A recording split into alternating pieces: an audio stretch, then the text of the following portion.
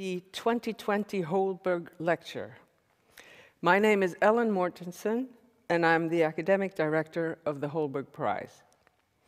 It is a well-established tradition that we ask the Holberg laureate each year to give a Holberg Lecture, which is meant to be the laureate's academic statement at the time of receiving the Holberg Prize. Under normal circumstances, the Norwegian government and the Holberg Prize would welcome the laureates to a week of celebrations in Bergen and Oslo in early June. This was not possible last year, nor is it possible this year, due to the entry restrictions that follow from the pandemic. The celebration of last year's laureates thus had to be postponed. The 2020 Holberg laureate, Professor Griselda Pollock, will therefore be celebrated this year together with the 2021 Holberg laureate, Professor Martha C. Nussbaum.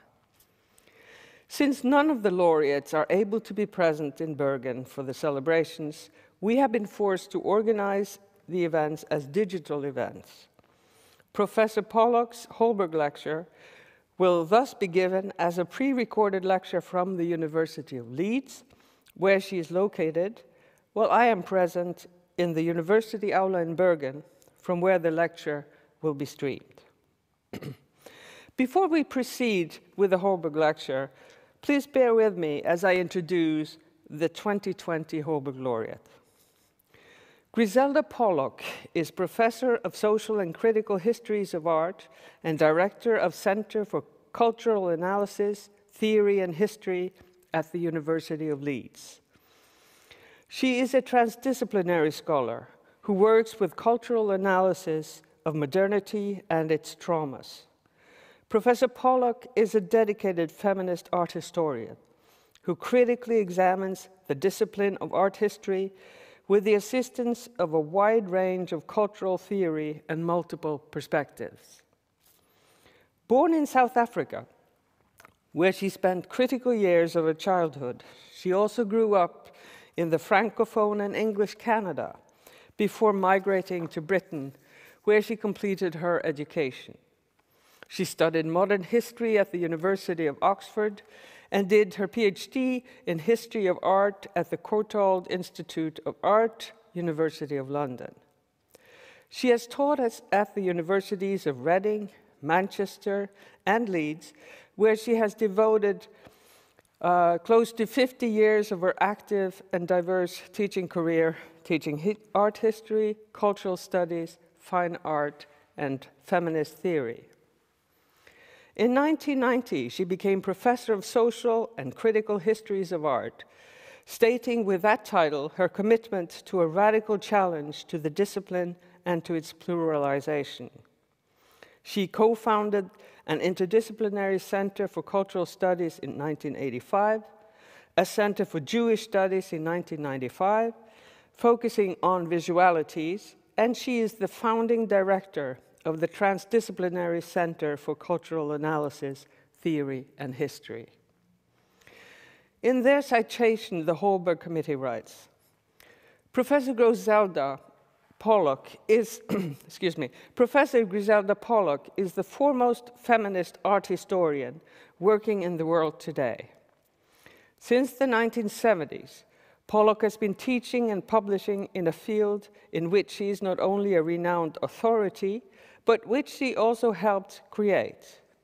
In addition, she has exercised a profound influence on the development of feminist cinema studies, and she continues to be an inspirational figure both inside and outside the academy. Pollock's early book, Old Mistresses, Women and Art and Ideology, from 1981, co-authored with Rotsika Parker, was a radical critique of art historical practice, the art canon, and art museum curation. It has become a classic work of feminist art history. This pioneering spirit is also found in her monographs on such figures as Van Gogh in 1978, Mary Cassatt 1980, and Charlotte Solomon from 2018. She has also written on women artists such as Eva Hesse, Louise Bourgeois, and Georgia O'Keeffe, combining the expertise of traditional art historical scholarship with cutting-edge theoretical sophistication. Pollock has made a substantial contribution to feminist film theory, and she has also been influential in film and trauma studies, notably with the book Concentrationary Cinema, which she edited with Max Silverman in 2011.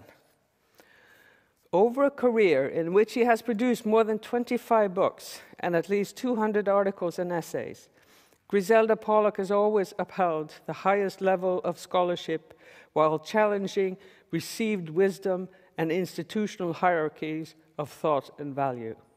For this, she has been a beacon for generations of art and cultural historians." End quote.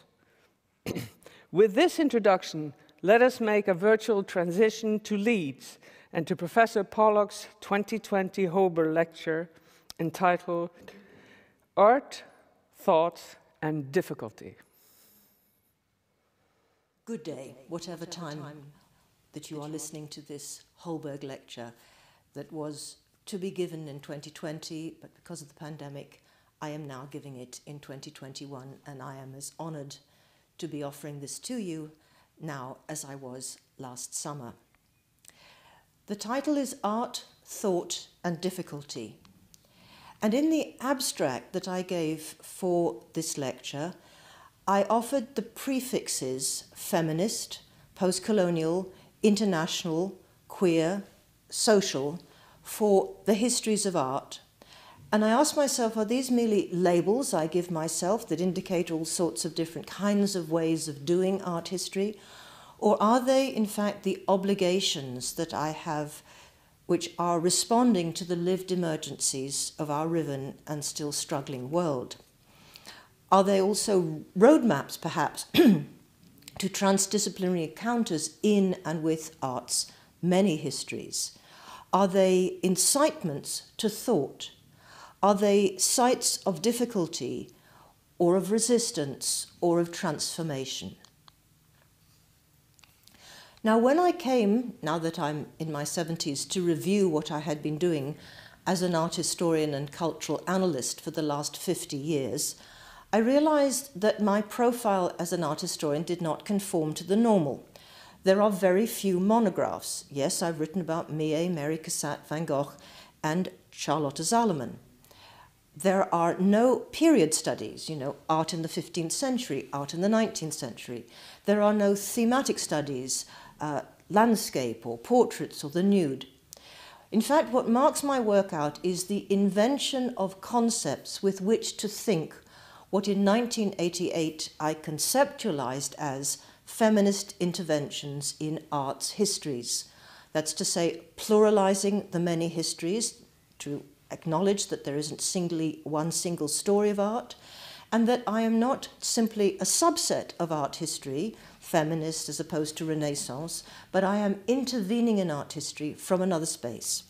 And the concepts that I've used include Old Mistresses, which was inspired by Anne Gabhart and Elizabeth Brown's 1974 exhibition that said that there were no equivalent terms to Old Master, the reverential term for great artists of the past.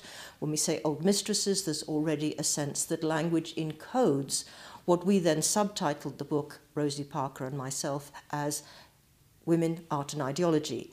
There is vision and difference, framing feminism, avant-garde gambits, gender and the colour of art history, generations and geographies, differencing the canon, and the most recent one is called the Virtual Feminist Museum. And the Virtual Feminist Museum is inspired in a way by the work of a Hamburg German-Jewish art historian, Abi Warburg, who remained rather ignored in the 20th century until the beginning of the 21st century, where he's become a great media star. And indeed, in 2020, in the Haus der Kulturen der Welt, they installed the entire legacy of Abi Warburg called the Memnosune, the Memory Builder Atlas, this atlas of images, of which 47 canvases remain. And you can see they've created as a strange, monumental environment in the exhibition, and they re-photographed all of his work from his huge collection of photographs. There's an interesting discussion there about art history and technology. But what he did was to mount on single canvases a range of images which had no necessary periodic or stylistic relationship. What they had in common is that they were examples of the pathos formel, the formula of affection, or the formula of joy or ecstasy, depression, tragedy, of affects. And his argument, Warburg's argument, was that the image is a kind of carrier, it's a mnemonic, it's a memory of things people once actually did in fear and anxiety, in their vulnerability before a world they did not control, which became encoded in gestures and rituals. And art derives from that, and in some sense the images become these rather like batteries. They store up the powerful emotional or affective energy in gestures and in the movement of accessories. And it was by this means that Warburg was able to study what he called the migration of images across many cultures, a kind of deep consistency of this affective psychic life of the image and of human culture, and at the same time to explain the inexplicable. How was it that in the middle of the great Middle Ages and the end of the Middle Ages, as we see them now, of the Christian world, the Christian culture reached back and adopted the pagan culture of the images of the classical world? Now, Warburg was witnessing in his lifetime the rise of anti-Semitism and the rise of fascism, and in his image atlas, he brought together images that came from newspapers, from prints, from drawings, from coins, from enamels, from jewelry, from sculpture and painting. And in this particular one I'm showing you, he not only is referring to a Raphael painting that I've highlighted, subject to one of my recent lectures, but also witnessing the signing of the pact between the Vatican and Mussolini, which finally seceded Vatican secular political leadership to the fascist state. And he witnessed this and included it as part of his analysis of what is the deep unconscious of culture that is revealed. Another reference that I use is the idea that art works. Now, obviously, images also, from the social historian's point of view, have ideology. They have ideology as material, class, race, gender ideologies.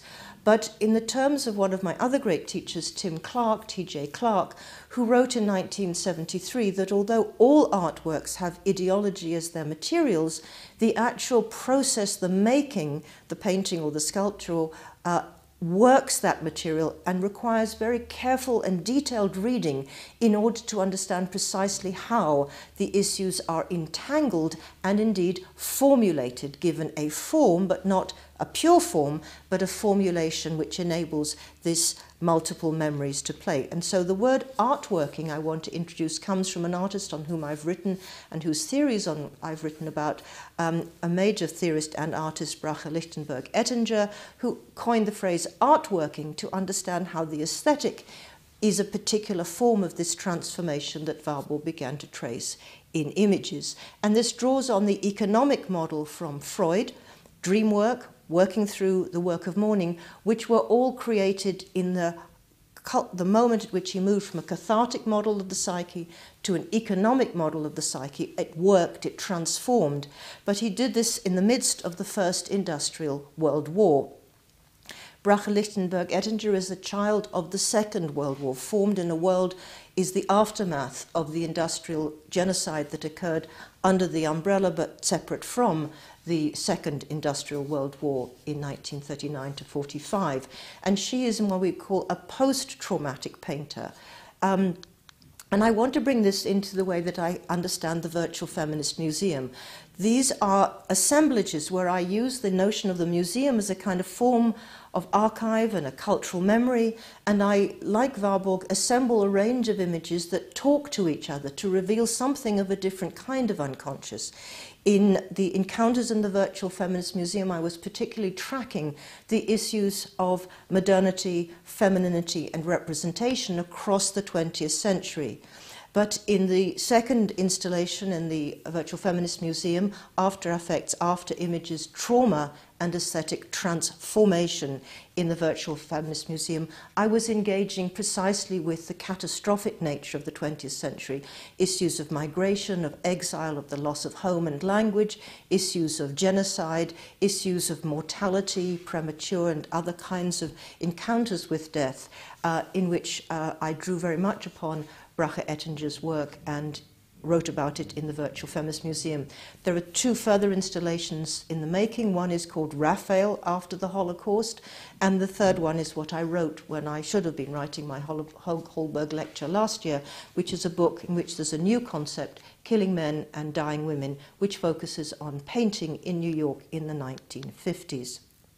But the lecture today is really about this photograph, which is of, let us just describe it, it's a beach scene. We are at the seaside. Some people are dabbling in the sea. On the left is a mother and child sitting on the sand. To the right is another woman and two children also sitting on the sand. But what is remarkable about this image is that it seems just a holiday snap, and you will probably guess it's one of mine. But I want to put that in context because we now understand photography as Warburg began to do it in terms of the image, as itself a kind of transmitter of memory, and also a site, a political site, a sentimental site, an ideological site. It was Jo Spence, the British working class white woman artist, who first drew our attention to that in '79 with her examination of her classed family album, the piece called Beyond the Family Album. We also know that the next year, Roland Barthes, the French glittery theorist, would himself explore the issues of photography, placing at the center of his book, La Chambre Claire, or Camera Lucida, a photograph of his mother before he was born, that he mused upon as he mourned the mother who had lived with him all his life. And then in 1980, Julia, not Mariana, Julia Hirsch, who was a photographic theorist, wrote a book called Family Photographs, in which she wrote, lumps of experience, rites of passage, grains of poignancy and promise, all of these turn us into artists sorting through life in search of images and events, which our cameras will turn into symbols and allegories. The sleeping child, the fleshy mother, the tired father, the testy siblings can, in the quick eye of the camera, be transformed into images of innocence, protectiveness, enterprise and sharing. Family photography is not only an accessory to our deepest longings and regrets, it is also a part of the visual rules that shape our experience and our memory. So I want to draw upon this in order to look at the issue of the family album. In my most recent and most monumental monograph about the German Jewish artist Charlotte Salomon, 1917 to 1943, I assembled the fragments of a shattered family's family album. We have a little girl sitting alone, no mother present. We have a little girl slightly older with a father. We have a girl with a nanny. We have a girl dressed up for probably a Purim party with her father. We then have a passport photograph that she had to get in order to escape Germany in 1933. There she is in exile with her grandparents in the sunny south of France, where she returns to her painting and dedicates herself to it. To live there, she has to have a permit, and there is a photograph which gives her temporary residence in the area of Nice. Now, all of these images can be identified in this way, but they're also, therefore, a political inscription of mourning, a ruined childhood, a lonely childhood, forced exile, migration, art, and indeed the insinuations of institutional power and potentially the forces that would destroy her in 1943. And when we look outside her house in Wielenstrasse in Charlottenberg in Berlin, we find the sad tale of that life that was abbreviated because there are no photographs after the woman in her mid-20s. This, as it were, strikes into the family album what this Stolperstein, this memorial stone, says, that she fled to France in 1938, in fact. She may have been in a concentration camp, it's still disputed. She was definitely denounced, deported to Drancy, deported in 1943, and murdered in Auschwitz the day of her arrival on the 10th of October that year. So when we come to this image, although I see it as a sentimental image in the family album, I see it also as a very political image, one that deserves a political reading, and also as an image, a pathos formula, in the sense that I have used it. It actually was taken on St. Michael's sandy beach in the province that was then called Natal, and now in liberated South Africa it's called KwaZulu-Natal, and I think it was taken in August 1950. The beach is a very famous summer holiday. It's on the southern coast, southern east coast of Africa, South Africa. And if you read the names of some of the beaches there, Ramsgate, Margate, Trafalgar, as well as I thought Oslo was quite nice for the fact that this is a lecture associated with Norway. These are what Gayatri Spivak would have called the worlding, the sites of the worlding, the colonial worlding of this space. And in this space, of course, this is a political space. It's a political space which we must go through. So first of all, I noticed the ramrod straight back of a toddler with a pudding basin haircut. She's wearing a jersey. This is August in the southern hemisphere, so it was keeping her cool. And it may be, I think I've said as she, a little girl. Then we have the fact that this whole height of this child reaches only to the head of the woman beside her, leaning stretched out on the beach. We can't see her body, but leaning on her hand to watch what the child's doing. We cannot see what that is, but it's caught her attention. We therefore have a mother and child dyad, a very sentimental image, very touching. But then the wide-angled lens of the photographer, who probably intended to photograph his wife, his child, for those certain reasons, managed to capture in the view another family. Or is it a family? No, it is a black woman dressed, an African woman, dressed in the uniform required, black and white, of those who work for white people. She is looking after two white children. They can play on the beach, her children cannot. They can swim on the beach, as my mother obviously has in this picture, and I now reveal that this is my mother and myself as a child, but she cannot. People of colour, Africans, had to go to a different beach, a stony beach, that was removed. But this is an image, therefore, that contains within it that history of South Africa. 1950, it is 2 years after the official statement of the apartheid legislation that's absolutely segregated South Africa on grounds of race. But the interesting thing about this woman is that she is looking back at the invisible photographer, probably a man, probably a father. That's what men did. They had cameras and the know-how then. But she's been arrested from her charge and looking and curious, as indeed is the little boy with her. Now it is her look which now is endlessly inscribed as looking at me as I look at the photograph. What is it to see this woman? Well, we can't see her because the technology of, or the, as it were, calibration of photography to register the full details of white skin never registers without other calibration the distinction of the features of a black woman, and therefore she is rendered almost invisible even as her pose makes her clearly engaged in curiosity and looking. But in fact, these children are not hers. She probably is a mother. The children of her body are probably 1,000 kilometers away. She probably only sees them once a year.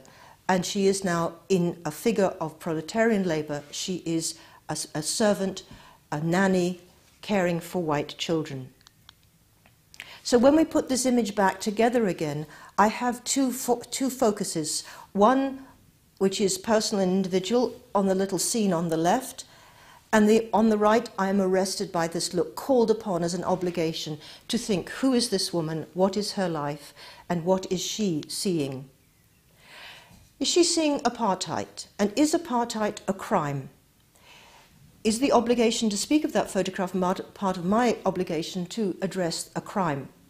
And the major crime is apartheid. But in 2020, I read a report of the quarrel that had broken out because the last white South African Premier of the apartheid South Africa, F.W. de Klerk, was arguing that although he accepted apartheid was a crime and for which he apologized, and he apologized for his own role in it, he did not think it was to be calculated in the same categories of the crimes against humanity, and particularly those that caused millions of deaths through genocide. But if we listen to the Truth and Reconciliation Commission and all the subsequent testimonies that come out, he cannot deny that many people did not die. Many people did die in horrific circumstances by secret police. They were thrown from windows in police custody. They were murdered in a variety of ways, both purposeful and secret. And so we are in the realm of the crime against humanity, and we have to ask what that is. Now, Pumla Gobodo Madikizela, a beautiful name, wrote a book called A Human Being Died That Night, because she went and after the Truth and Reconciliation Commission and interviewed Eugene de Kock, who was one of the commanders of a very brutal and secret unit that killed many of the apartheid activists or anti-apartheid activists, and he was tried and sentenced to 212 years in prison for committing 6 murders. And the book, A Human Being Died That Night, is Pumla's study of the question of what does such atrocity that you perform do to you as a human being, even as you affect the deaths of many others. So let me come back now once again to my beach scene, with the sense that there is also a crime inscribed in this photograph casually taken in 1950. Now, I first dared to, as it were, cross the line between academic and personal in a conference paper that I gave at a conference on traveller's tales, on narratives of home and displacement. And I wrote a piece called Territories of Desire, Reconsiderations of an African Childhood, and I dedicated it to a woman whose name was not Julia. Julia was the woman like that one on the beach who cared for me when my mother wasn't with me. Julia was the companion of my first 5 years of my life, the center of my affection, who cared for me on a daily basis. But I did not know her first name, her given name. I never knew her family name. I have never been able to trace her or any of her family, because to save the European tongue, the servants were given European names like Julia. Now, in this essay, I was exploring the question of how living in a racialized society racializes the white person. And I borrowed from Freud's notion of the sexuation through the Oedipal triangle, which is composed of the mother, father, and the child, who must turn into a boy who identifies with father, or a girl who realizes that she is lacking.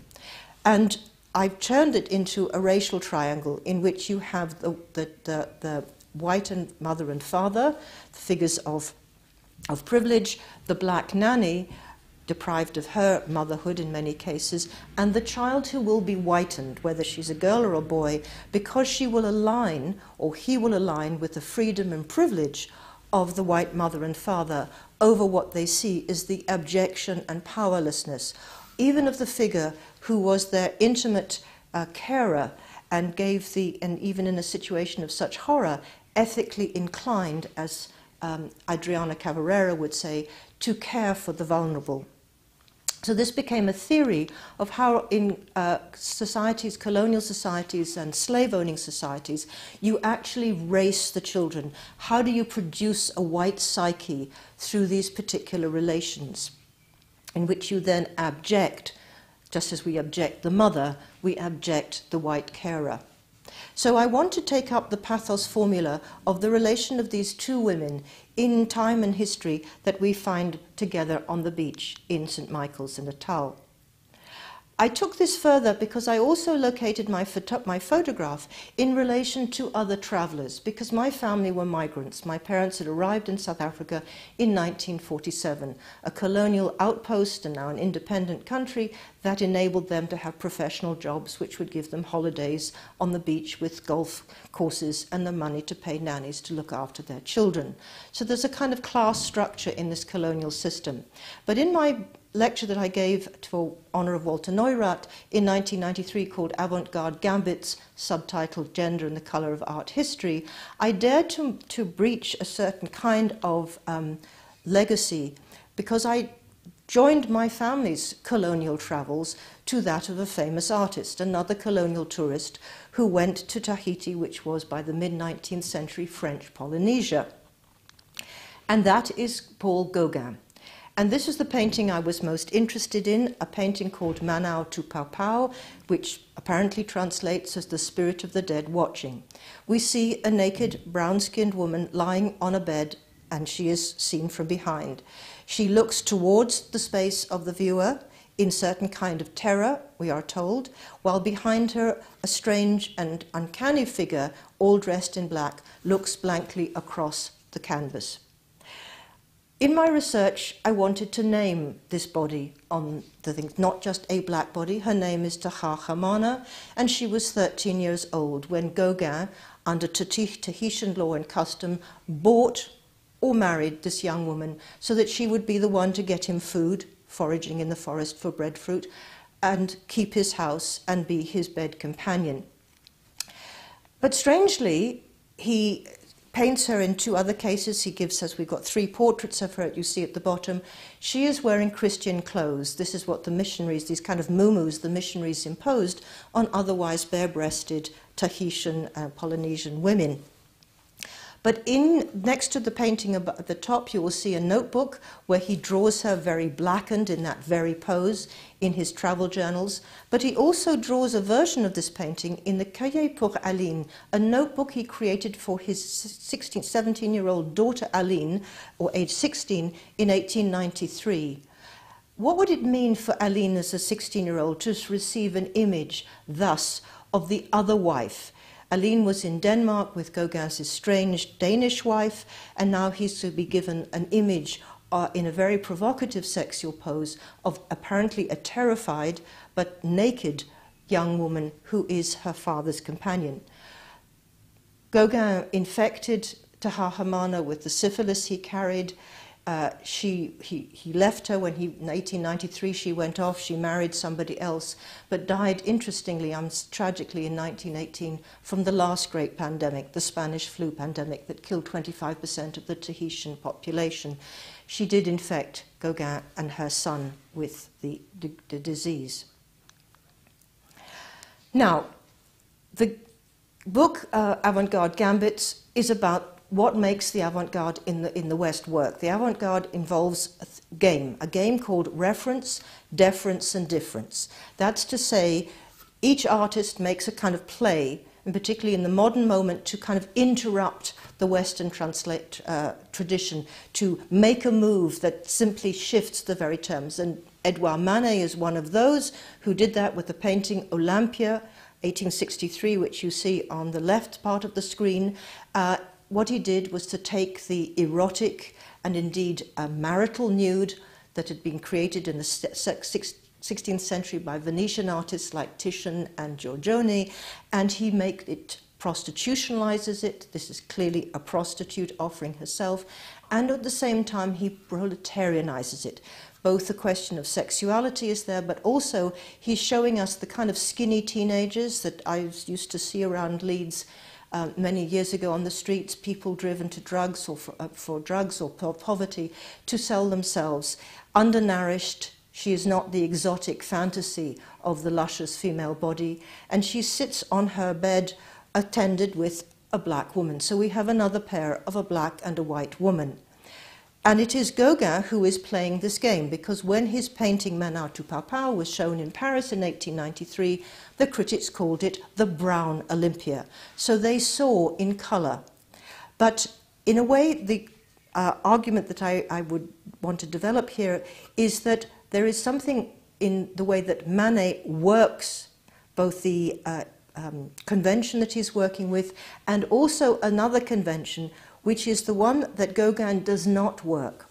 So Gauguin is referencing Manet, a woman on a bed, 2 figures, a black and a different one. He is referencing it, he's deferring to Manet's achievement, but he's making his move, and his move is to colonialize it. Whereas Manet actually was a decolonializing artist, I would suggest. The woman in the Olympia, we know her name. I also found, with my research assistant Nancy Proctor, we found the birth certificate for this woman whose name is Laure in French. And she had been found, interestingly enough, in the Jardin des Tuileries, in the gardens of the Tuileries, working as a nanny for a white family. So she obviously repeats my certain kind of colonial structure of domestic servitude. But at least Manet portrayed her as an individual, even though it's never given her, wasn't given her name. And you can see her presence in this painting is as a proletarian because she's not naked. She's got a head wrap, of course, that marks her Africanness, but she's wearing a second-hand clothes typical of the what working class people did, was to buy second-hand clothes in the markets. It's a Western dress. And we find possibly this woman in another situation by a younger artist around Manet, Frédéric Basile, who also painted a woman similarly dressed. But in two paintings on the left, we have this other element of the use of a black woman. Yes, and this is in a late, early 19th century painting by a woman, Marie-Guillaume Benoit, of something simply called La Négresse, who was a servant and a slave in her family's household. Or we have the African woman always as the attendant on the bright white female nude. This combination we see in a range of Orientalist paintings, a term we learnt from Edward Said about a representation of the East and of Africa. But I would argue that, in fact, what Manet did, and I have argued this, de-orientalized this by both the overt prostitutionalization, bringing in the commerce, the crescents of class, but also by the proletarianization of both these images, who become an economic partnership running a business that includes selling sex. Now, when we go back to this image, there is a gloss of eroticism, but also a gloss of exoticism, as if this is some young superstitious child. But I want to take up the fact she's 13 and take you on another direction, and that is to introduce a character called Pierre Loti. This is the nom de plume of a French naval officer who became a writer, who traveled when Japan opened up to Japan. Japan opens up in 1854 with Commander Perry's first contact, and the French go there, and in the Mariage de Loti and his little novel Madame Chrysanthème, he talks about the fact that he too found a young teenager to marry under Japanese customs for the duration of his stay. Now, his novels were read by Gauguin, and that partly inspired his trip to Tahiti, and also by Van Gogh, who was so enthralled that he painted his version of an ideal 13, 14-year-old called Amuse that he, had he been really in Japan, would have sought to marry. And of course, this is all going to inspire Giacomo Puccini, who will take up a different version of the story in his opera Madame Butterfly, which first was performed in 1904. Now, I'm going to shift tone suddenly for a moment, because the question of opera comes in, and it will come in, it's important in several ways in my lecture. The issue of opera is this, which is operas tend to kill women. Very few women survive to the end of an opera, apart from Mozart, thankfully. It's one of those games we can play. Which heroine doesn't get to die? And in her anthropologist Catherine Clément's book called Opera and the Undoing of Women, she points us to these plots, these endless plots in which the whole argument of the plot of the opera is one that leads us to be witness to a death. But the question of opera, like all art, is how does it do that? What is the pathos formula in opera? It's not the plot, it's the embodied performance of the singer, it's the voice and music, and it is indeed duration. We have to endure it. It goes on, and the aria goes on, and we are listening in a kind of prolonged way to the voices of women. When I discussed with Lubaina Himid about opera, and we'll come to the artist Lubaina Himid shortly, I was thrilled to discover that she too had a passion for opera, and she listened to it for two reasons. One is, operas give us conversations between women, beautiful entangled voices, sopranos and alto sopranos and mezzo sopranos. And what are they doing? In their conversations, they are trying to work out what to do. Lubena Himid argues that women, even in the struggle of working out what to do, there's a certain gloriousness, a certain reparation that we get, even as they negotiate worlds with closed doors, with death as the only solution. And I would like now to play you some from the end of the Royal Opera House's recent performance of production of this.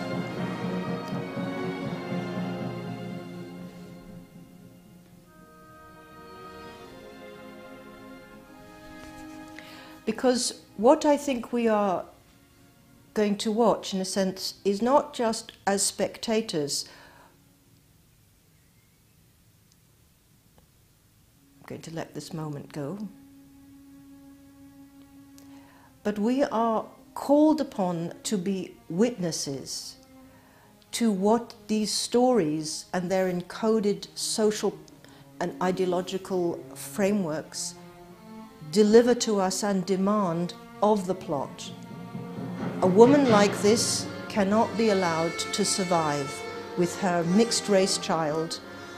The white naval officer comes back to collect the child with his white wife, his real wife, while a woman who has believed in love is going to be abandoned and finds herself finding no other way to live in honor but to kill herself because of the dishonor that has been done.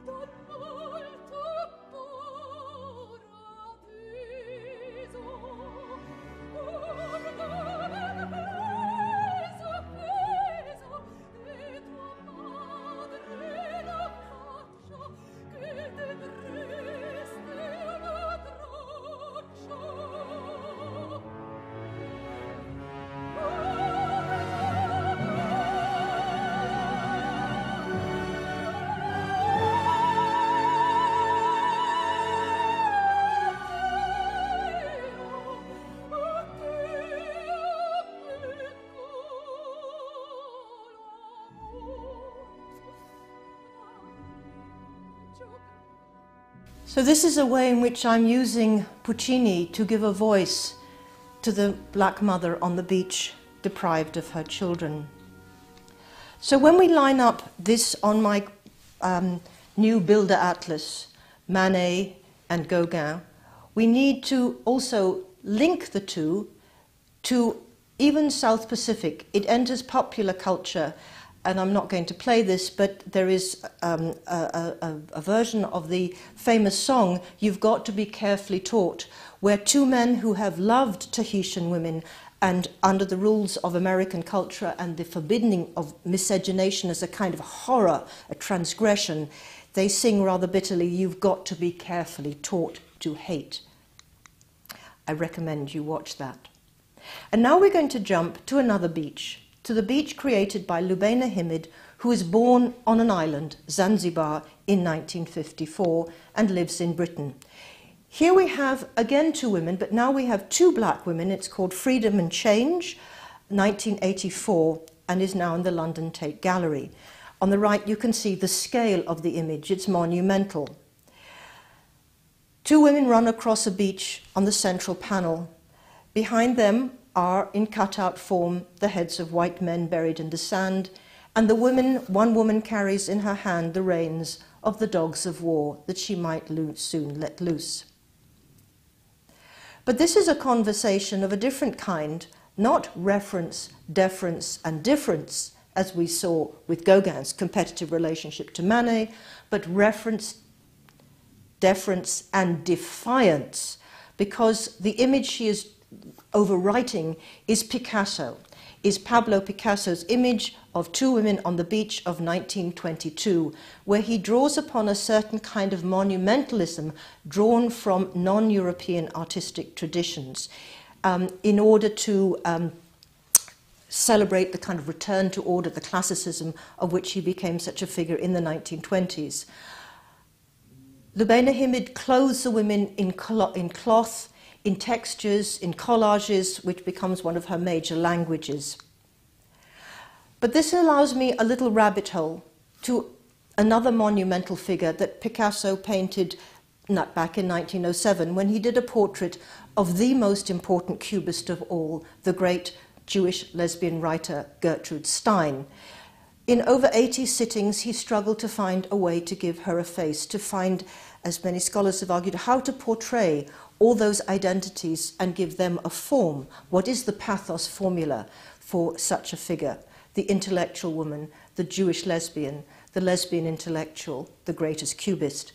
And ultimately he borrowed from archaic lecture, from prehistoric Iberian art forms that he'd studied in a summer holiday in Spain, which he would then also imprint on his own features in the self-portrait he created at the same time. Just as he was painting Gertrude Stein, he's conceiving the next move in the game of reference, deference, and difference in the history of the nude and the modern nude and the proletarianized nude and the exoticized nude, with the magnificent and horrifying Demoiselle d'Avignon. Definitely a brothel scene, we understand. It's painted in June, July 1907, and we can trace a certain kind of continuity down the side screen from Delacroix's Women of Algiers to Olympia, to Ang's Turkish Bath, to Gauguin's Mana tu Pau Pau. And this remarkable painting draws not only on this new language that he's creating out of his borrowings from pre-Iberian Spanish and indeed African culture, but also at the same time he is registering the absolute complexity of a man driven by great sexual desire in an era in which a certain kind of sexuality is associated with death, because he lived in an era before penicillin took control of syphilis. But let's follow the two women from Lubaina Himid to another series of her works in a sequence called Revenge, where she explores the issue of painting two women. At first she painted several white women and black women in paintings with others, but no one saw them, so she decided that she really had to create this. But now we are in the world of two women, not on the beach, but at their dining room table. And they are engaged in debate. This is, as it were, an operatic conversation going on. What are we to do with the world? We see the carcass of a continent of Africa that has been made the dark continent on one side. We see the challenge to the Euro-American and EU, as at time, hegemony on the right-hand side. In another one, we see the two companions going across the Black Atlantic, throwing away the maps and navigation charts that brought the Europeans to buy enslaved Africans and transport them in horrific terms to their colonies. You see them going to the theatre, maybe having had a conversation with Mary Cassatt, the Impressionist, or maybe Jeanne Duval, or maybe even Laure. They met her, and as they look at the blank space from the theatre box, what are they being given in this culture of Europe as women of Africa to see? But there is another conversation going on, another kind of reference, deference, and difference going on here, in which this is actually a rather autobiographical scene. The person on the left can be identified with Maud Salter, a Ghanaian Scottish poet and artist who was the companion of Lubaina Himid for many years, and she is, as it were, dressed in the style of the 1920s, evoking for me another figure. Someone comes into view, which is Josephine Baker. Remarkable as one of the most extraordinary, beautiful dancers and decolonizing dancers, even as she was required to perform with the banana skirt, who became one of the most glamorous singers across Europe in the 1920s, owned a cabaret, sometimes cross-dressed, turned into the 1950s a very famous performer, was a freedom fighter working for in the Second World War, and also became the mother of the Rainbow Tribe, in which she adopted children from every country of the world and every community that she could find, and raised them together in love and affection so that they would never ever misrecognize anyone as not like themselves. But on the other side of the table, we have Lubaina Himid, which we can recognize here from a later photograph. She's using her features, but also she's dressed in the coat of Gertrude Stein. She's bringing back another set of images, and the painting is an evocation of one of the great iconic images of the lesbian partnership of Alice B. Toklas and Gertrude Stein in what is the first modern museum of French art. As they sit here, this is Man Ray's. But I am fascinated with the pathos formula, in a sense. How do you formulate an image for two women which does not reproduce the notion of the couple, sort of Mr. Stein and Mrs. Toklas, as it were, as you see in Man Ray's sort of creation of the couple round their fireplace? How do you create equality? And that's what I see in the queer photographer Cecil Beaton, who tried to find in the 1930s a way to represent this very long and extraordinary partnership, and finally set them up face to face, on equal formats, without any accoutrements of the conventional notions of the couple. One more beach we're going to. Lubaina grew up, obviously, in Britain, severed from the natal memory of her original home. And I've created a concept called natal memory, which is the memory of those first things you open your eyes to as a child, what you first see, what you first smell, the music you first hear, the things that you find around us, creates an indelible, as it were, home image that even if, as I was a transitory, born into a country and then became a migrant to two other countries, this is always, as it were, the landscape and the sounds and the look of places that touch me more deeply than any other. And in her later life, she created a series first called Beach Houses in 1995, where we have a series of strange structures set in darkness or under storm clouds or at dawn or as if on a kind of the red planet. They look like kind of creatures almost reaching out into the sea. They are strange and lonely structures, points of connection, but also points of solitude and isolation, watching the beaches. And of course, in any artist of African descent, the beach is always the beach of departure, whether it's for migration or from that which millions and millions of Africans were taken into enslavement, not only across the Black Atlantic that Paul Gilroy talks about, but indeed across the Indian Ocean as well. She finally goes to Zanzibar, and here we have the fourth journey, was a painting of a series that she says was itself an exercise in speed, calm and panic. I listened to a great deal of music, a combination of whatever Radio 3 offered, which is the classical music program, and a careful selection of CDs, mostly of women singing. I think she's listening to Norma, trying to remember and to soothe. These are paintings of clothes, of rain, of closed shutters. These are paintings of the sea, of fishing nets, of death from malaria. Her father died when she was a baby from that disease. And of course, women's tears. So we're back again to a certain theme of mourning. And when we have memory work, it's sometimes political memory work and also the work of personal mourning. And for whom are we mourning, as indeed I am with this photograph. In the early 90s, another example of daring to transgress the divisions between the theoretical and the personal was on the occasion of a conference celebrating Elizabeth Bronfen's brilliant book Over Her Dead Body, Death, Femininity and the Aesthetic. Going back, of course, to opera, why is it, in a sense, that death of women is so much part of our cultural heritage? It's celebrated in drama, it's celebrated in opera, it's the condition of detective movies and so many other films. And so I made a film called Deadly Tales. I first delivered it at a performance lecture, then I made a film of it, and then I exhibited it in different ways as an installation. It was conceived in one sitting in 7 parts, like a Jewish menorah, celebrating the 6 days of creation and the 6th day of rest. But my 7th part in the center was in fact a void of losses. So we have a painting of a mourning painting representing the ideas of social death and private death from the 16th century. We have a reference to the death of Walter Benjamin that abruptly ended a brilliant intellectual career. We have the unmourned and unknown private death of my father-in-law, the sole survivor of his family. His parents, elderly people, were taken from Theresienstadt and brutally murdered in Auschwitz in December 1943. And then we have more theoretical companions of this framing. We have Roland Barthes once again, and my question was, why is his mother a public property, a cultural icon? Why is my mother just my private grief?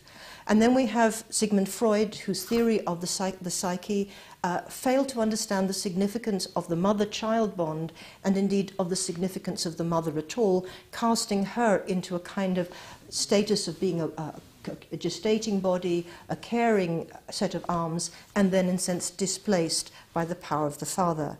And then finally, I have a play by Tom Stoppard called Rosencrantz and Guildenstern Are Dead. And I just want to play the last bit of this film for you. But we have deaths for all occasions and ages. Deaths by suspension, deaths by convulsion, consumption, incision, execution, asphyxiation, malnutrition. Climactic carnage we can do, poison, steel, double deaths by duel. Show it all. Come on, let's show it. Guildenstern, tired, drained, but still on the edge of impatience, over the mime. No! No, not for us. It's not like that. Dying isn't romantic. And death is not a game which will soon be over. Death is not anything. Death is not. It's the absence of presence, nothing more. It's the endless time of never coming back. A gap you can't see. And when the wind blows through it, it makes no sound.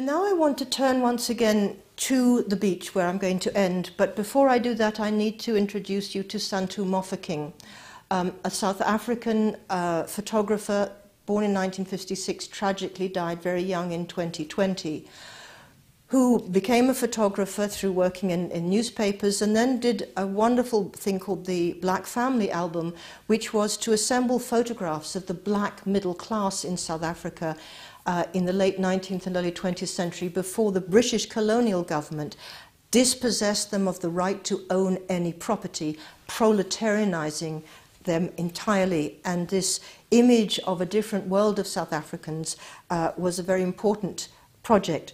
But he also created a wonderful project of landscape photography called Chasing Shadows, which I encountered.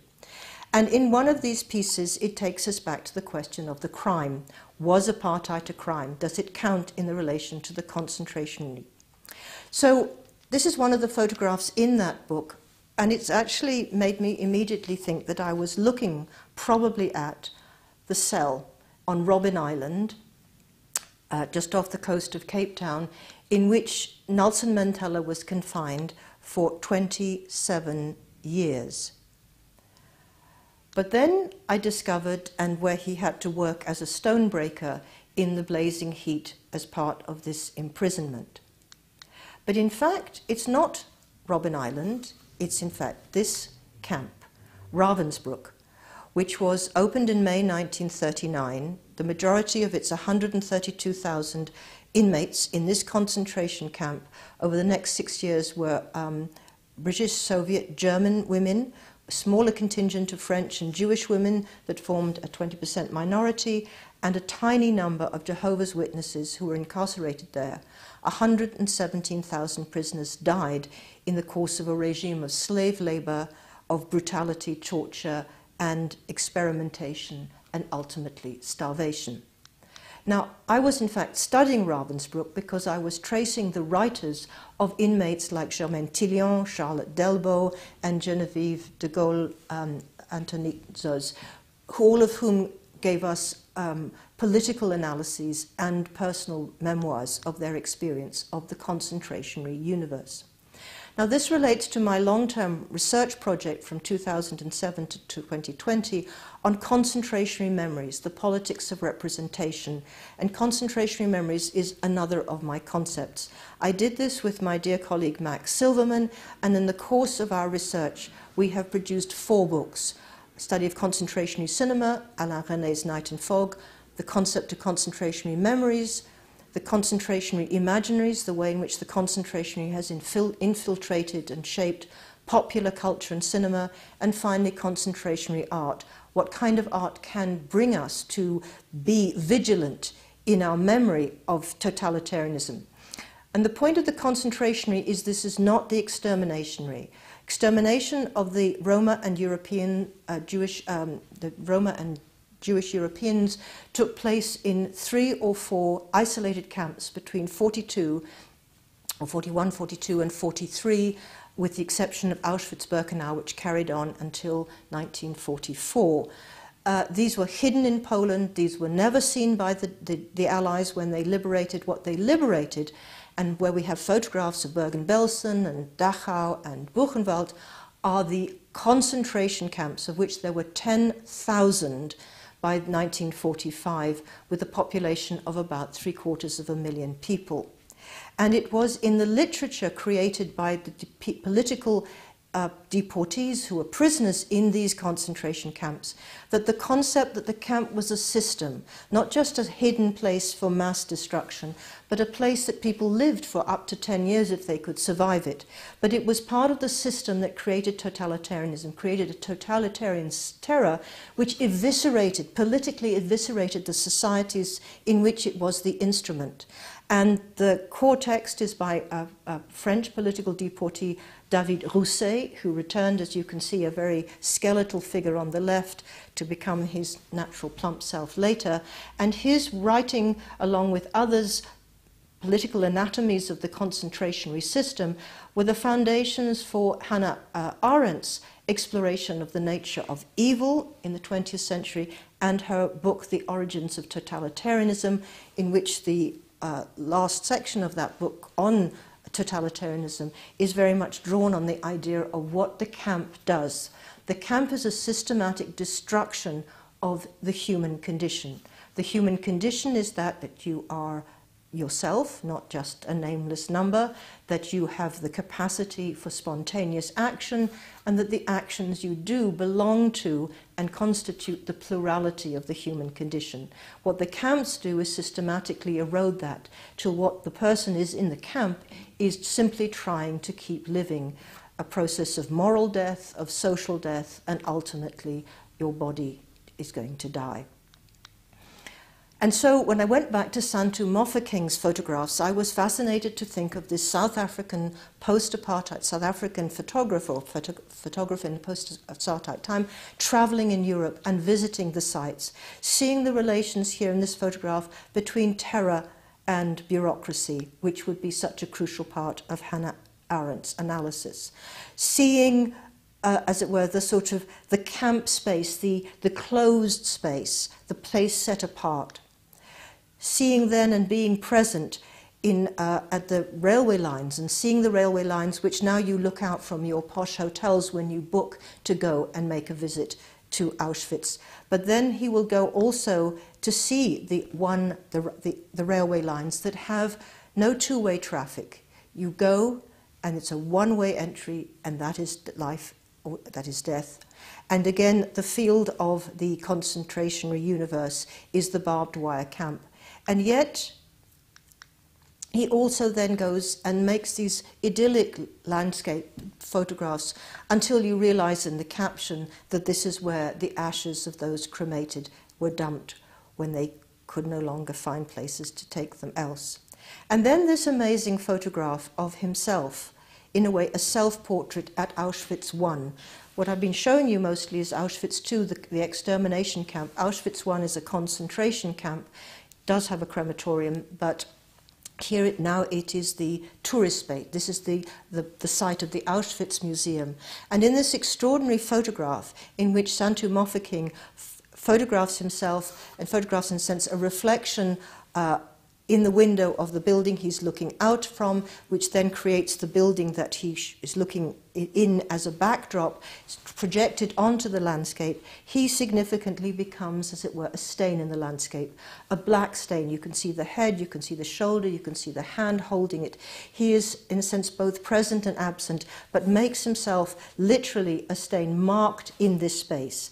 Now, is it in some sense this image suggesting a correlation between the concentrationary universe of the Third Reich and the dictatorships that proliferated all across Latin America in the legacy of this novelty that the Third Reich and Stalin invented in their own different ways? Is he making a relationship or a connection to South Africa? Was South Africa in some sense a concentrationary society? Does it need a concentrationary memory? Were there concentrationary imaginaries, and what is the concentrationary art?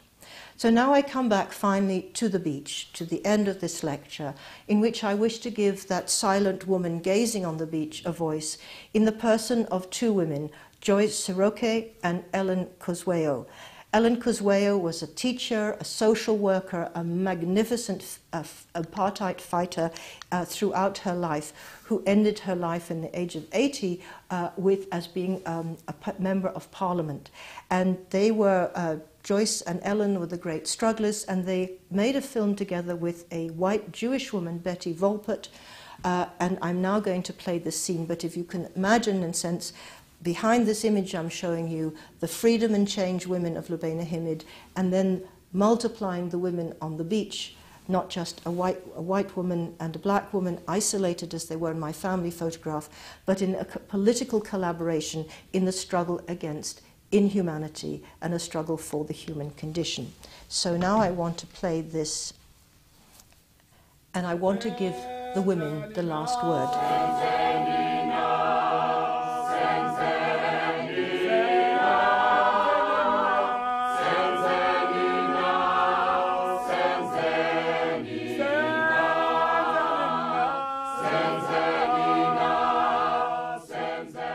In the early 1980s, we made a film called Mama I'm Crying, telling the story of apartheid. In those years of oppression, South Africa was filled with fear and despair.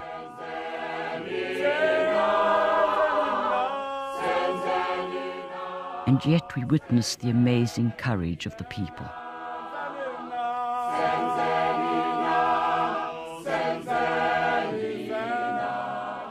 Now that a veil has been lifted off the heart of a nation, I am returning to this land of my birth to revisit the people we filmed during those years and to discover how they feel in the new South Africa. South Africa, we love you. Our beautiful land. Let's show them all that we can bring peace in our land. Ellen Kuzwayo and Joyce Siroki led me through this journey. In those fearful years, they were both imprisoned for their stand against apartheid. We were so excited this year when Ellen, at the age of 80, became a member of Parliament after a lifetime of being denied the vote. There's the flag. That's right. You know, and when it started, I wondered whether this flag... Many things go through one's mind. And you say, is it true? Is it me? And it's me. And you only finally say, it's history. I keep on saying, I could have come earlier. I could have made a better contribution much earlier. And yet at the same time I say, I don't think I'm here by mistake. I'm here to fulfill the demands of history. As I see the Union Jack being lowered over the smart colonial hotel and hear the sound of the last post, I know that last post will soon echo around this land, signaling the end of our domination over a once patient people.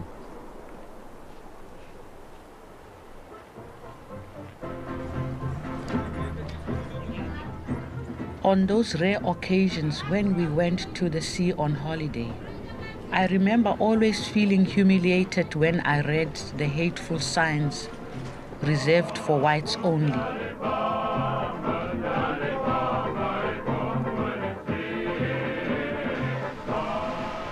We would sometimes dare to step from our stony beach onto their nice sandy one, but always with the fear of being arrested by the police who constantly patrolled to keep us in our place. Remember on the beach, Ellen? Do you remember? On this beach, you, me and Joyce sitting quietly, newly multiracial, just beginning to integrate, and this young white man came. Remember him? Towering over. I thought he was coming to be friendly. And he looked down and looked at the two of you and said, welcome, welcome to the human race.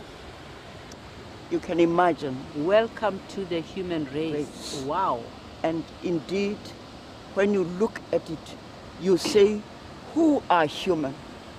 Who are? You know, you don't want to be saying, I'm better than so-and-so. But the truth of the matter is that the fact that in all ethnic black communities of South Africa, we have been brought up on one thing, Ubuntu, Ubuntu, humanity. To us, a person is more important than anything else, regardless of the color of their skin. And when you hear somebody coming to say, welcome to the human race, when indeed she is degrading you, you can only but sympathize with that type of person.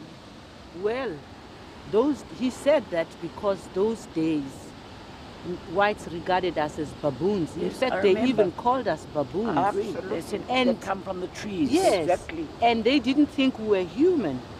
But they didn't realize, Betty and Ellen, that in the process of dehumanizing us through their gruesome acts of apartheid, the detentions, the banishments, the torture, and forcing people into exile and removing people from their land. In that process, they were also dehumanizing themselves. Exactly. They were trapped in their hatred and in fact imprisoned in their hatred. You're so right, Joyce. You couldn't have given a better description of that situation. Indeed, imprisoned in their hatred. So I wanted to give a voice to the black woman on the beach that is iconized for me as a memory that I do not own from my family album. I've let them have the last word. But I hope what I've demonstrated is that being one element of the creation of a feminist history of art involved dissolving one aspect of that term, the challenge, the discourses that constitute art history as a discipline, in order that the obligations that my prefixes, social, queer, postcolonial, feminist, international, place upon me.